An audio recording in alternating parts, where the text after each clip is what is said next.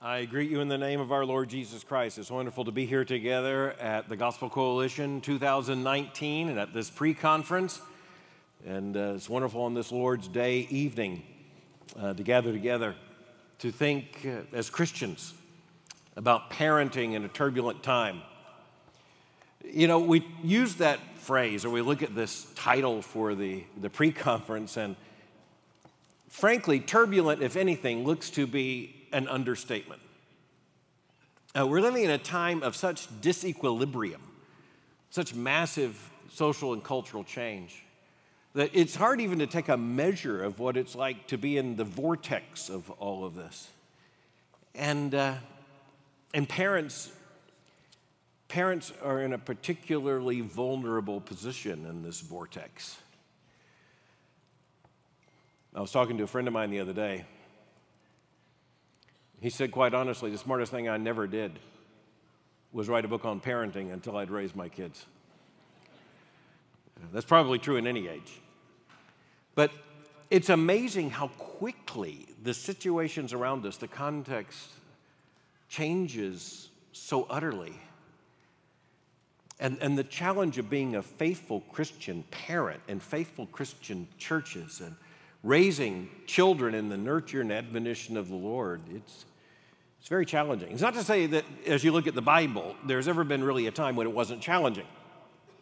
And when I have Christian parents say to me, I don't know how in the world we're supposed to raise children in a time like this, I say, well, how about when you had to take them into Canaan? When, as you see the experience of Israel taking its children into Canaan, they were taking them into a land marked by child sacrifice. And a land in which the idolatry was so blatantly sexualized that it would make Hollywood, if this is imaginable, look tame by comparison. Or imagine saying that to Christians in Rome in the first century, or in the several centuries that followed. What would it be like to have to send your 15-year-old out into a city where he was going to have to pass cult prostitution and other things just on the way? Canaan, Rome, Indianapolis. You really can draw something of a straight line. The problem is for us that we had been lulled into a complacency as Christians, into thinking that we were on this holiday from history. We thought we aren't in Canaan and we aren't in Rome, we're somewhere else. When all of a sudden we wake up and we're in Canaan. I mean, before Israel took possession of the land. Maybe a little bit after too. But we're definitely in Rome. And we need to think together about what it means to raise children as a church in these times. And the key assignment to me is as a church. It's assigned to me to speak on it takes a church within the context of the challenge of parenting. And I have to say right up front that the greater thing than parenting is grandparenting. And I heard that before, but boy, do I know it now. And it's only because of how important I think this is and this conference in the next few days that I'm not at home, because in one of the cruel turns of timing in my life, my grandchildren are arriving at my house as I left to come here. But I want to tell you that if anything has changed my perspective on the world over the last several years, it really is being a grandparent. If nothing else, recognizing, even as we see it in a biblical frame, that my concern for time has been lengthened by my grandchildren. I'm passionately, personally concerned, not so much with the world that they will know, but with the church that they will know. The world seems very much outside my control, our control. But the church is our responsibility. This title, It Takes a Church, of course, it harkens back to 1996, Hillary Rodham Clinton's book, It Takes a Village. And she went on to say, it takes a village to raise a child. And that became one of the most controversial books of the 1990s, one of those hallmark events in the cultural controversies of our time. Because by the time you get to the mid-1990s in the United States, the cultural and political left and the cultural and political right had come to almost equal and opposite understandings of the challenge of the family and of raising children. The lesson learned by the left, very much articulated by Hillary Clinton, who at that time represented not at all the far left, but what we might call the center left in this regard. The left and the center left had come to the conclusion that modernity had rendered the family so vulnerable and had so fractured society, and driven by many, frankly, ideological causes to which the left was committed, that the only way that the functions of the family could be salvaged is if they were to be taken over largely by the government. And so if you look at the book, It Takes a Village, it was largely an argument for an expansive government taking on the responsibilities that had previously been assigned to the family, and even authority that had previously been assigned specifically to parents. Now, as I said, it's an equal and opposite understanding of the fact that by the time you get to the 1990s, conservatives and liberals have completely different understandings. The right, conservatism in the United States, had come to the conclusion that the ideological subversion of such realities as feminism and the sexual revolution, expressive individualism, the hypersexualized culture, and the rise of the therapeutic state and the expansive powers of government had weakened the family. And but the temptation on the right, and I'm speaking as a conservative who's in basic agreement with the conservative assessment, I just have to add to that two things. And that would be, number one, that conservatives failed to understand that the rise of this massive consumer dynamic had also created a tremendous amount of disequilibrium. So even as it really was the ideology, I mean, you have to remember that the subversion of the family was made official policy, for instance, by the totalitarian ideologies of the 20th century, especially in the Soviet Union and in China. And then you had the rise of the modern ideologies of feminism and much of the social revolution. I can remember Gloria Steinem saying that a woman needs a man, meaning a husband, like a fish needs a bicycle. You could also look at other figures such as Betty Friedan saying that marriage and the family represent a domestic concentration camp. And so the left had turned its subversion on the family. The right had a second problem, which was nostalgia. Nostalgia, not so much for the family, well thought out in its natural form, but for the family as it had existed, especially in the late 19th and early 20th centuries. So this was the conversation about the nuclear family. And I can remember as a kid hearing about the nuclear family. I grew up in the nuclear age. Some of the earliest memories of my life are associated with not so much the Cuban Missile Crisis. I was kind of playing with blocks at that time, but with the aftermath of the Cuban Missile Crisis, growing up in Florida, surrounded by constant air cover over Florida, I thought I knew what nuclear meant. When I heard about the nuclear family, I didn't think I wanted to be a part of one. But this was nuclear as in nucleus, the understanding that the family was the nuclear cell at the center of society. The better word is natural family. And the left turned its ire on the nuclear family, the husband and the wife, the mother and the father and their children, saying that was repressive. The right held on to it as nostalgia in kind of a 1950s picture without understanding that the natural family, unlike the nuclear family, was actually tied to an extensive structure, most importantly, of an extended family, but also a larger community of meaning. The family was vulnerable by the time you get to the 1990s. And that thus, it takes a family, said Hillary Clinton. No, it doesn't, said many others. It takes a mom and a dad.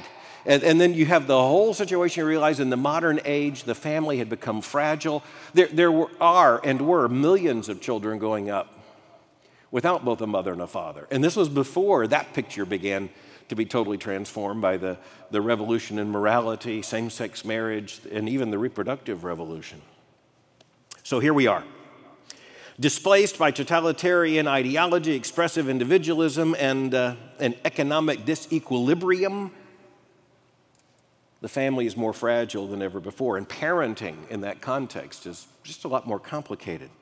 What about a biblical theology in the midst of this? We're Christ people. We're going to look to the Scripture, not so much to the spirits of the age, certainly not to the contemporary controversies merely to get our grounding. What about biblical theology? Well, that's where we find that marriage, if you're looking at the center in the orders of creation, as you're looking for the center of human social life, it begins with, therefore, a man shall leave his mother and father and cleave to his wife, and they shall become one flesh, and then be fruitful and multiply and fill the earth. And very quickly, in the orders of creation, you see marriage and you see family, you see parenting honored.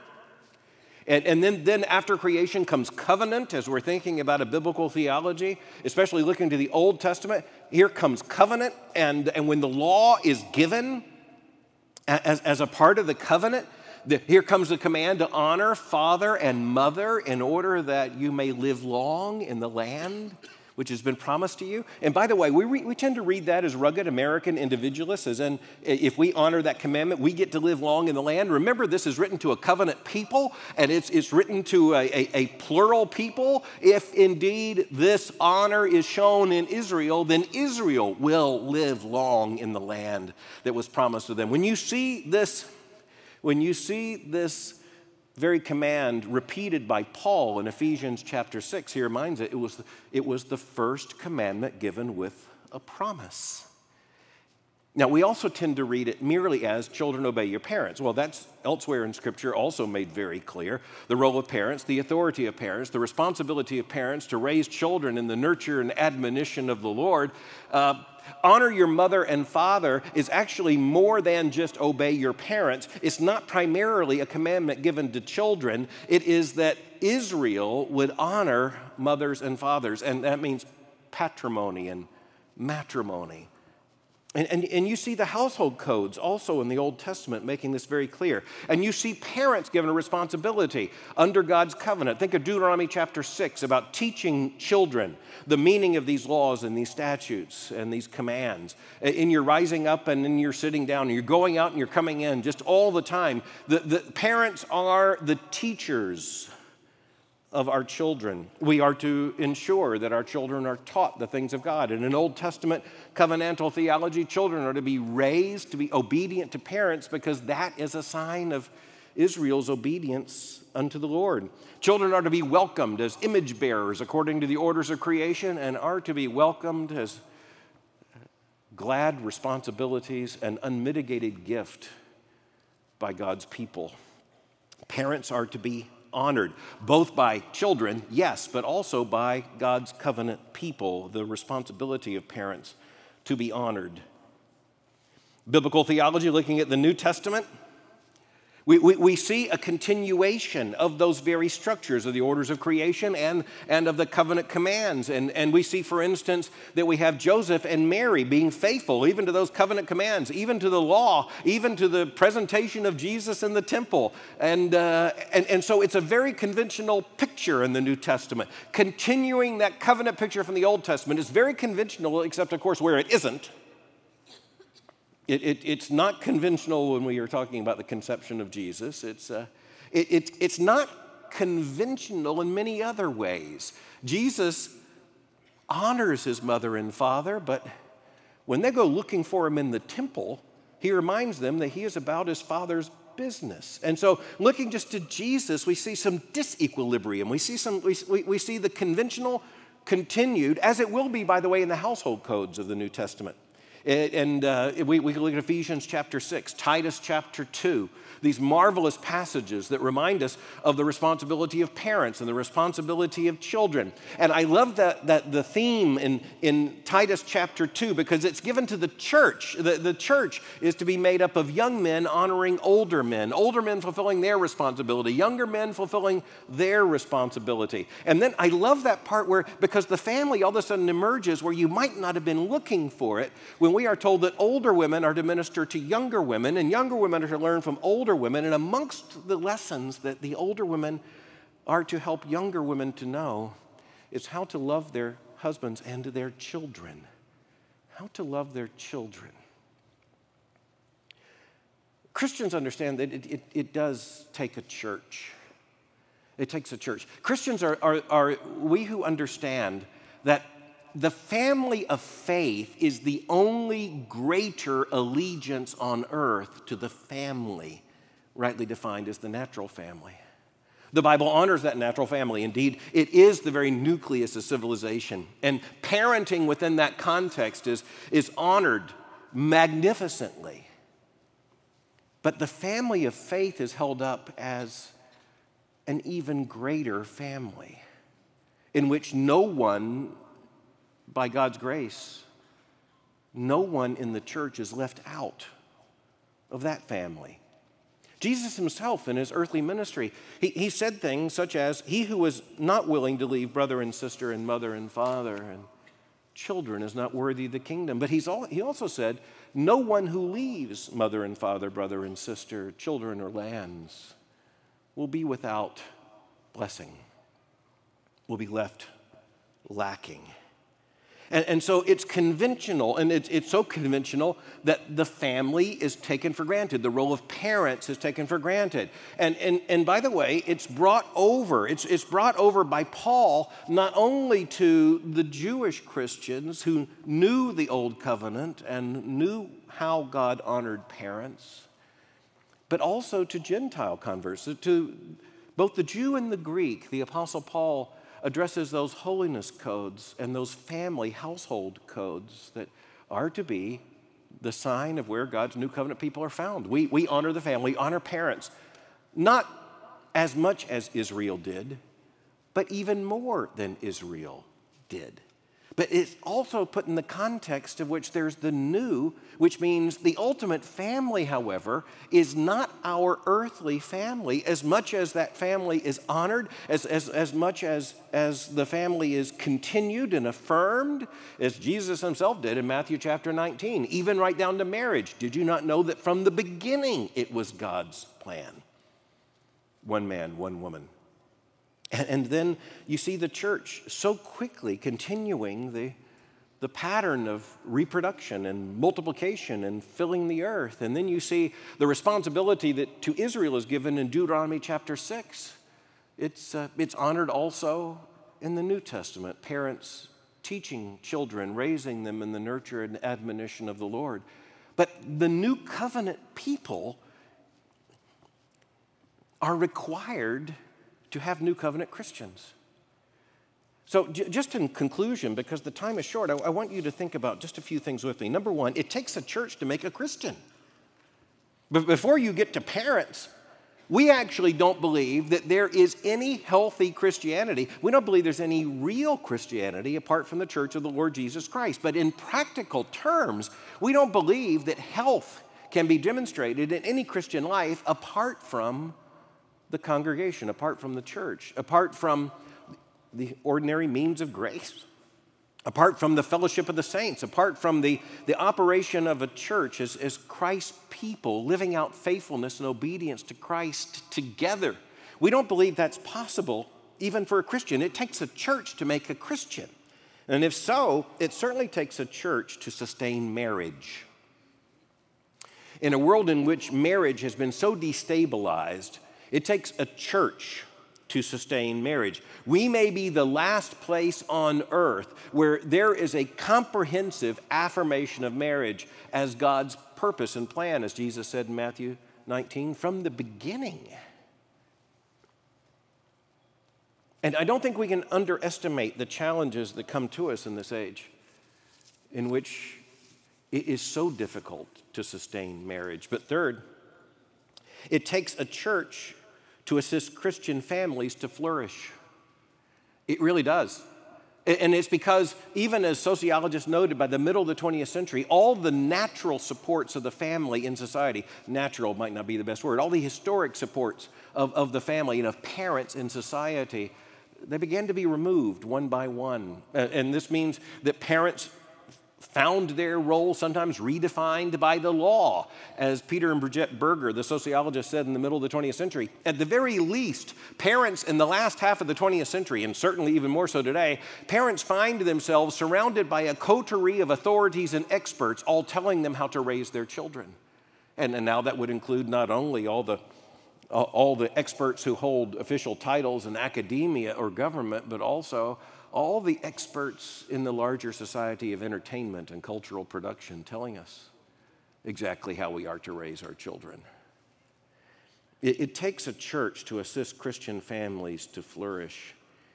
And this is the church in which no one's left out, in which everyone's a part of the family of Christ as represented in that congregation. And thus, no one, even people who are not married, no one is separated from the marriage culture because of the understanding of God's purpose in creation. But it's not an us versus them. In the rightly ordered church, under the lordship of Christ, by the preaching of God's word, Christians are being formed, and no one is being left out. Marriage is being honored, and the marriage bed is undefiled. But it is also a church in which there is a new family made possible and brought into existence only by Christ and only by the power of the gospel.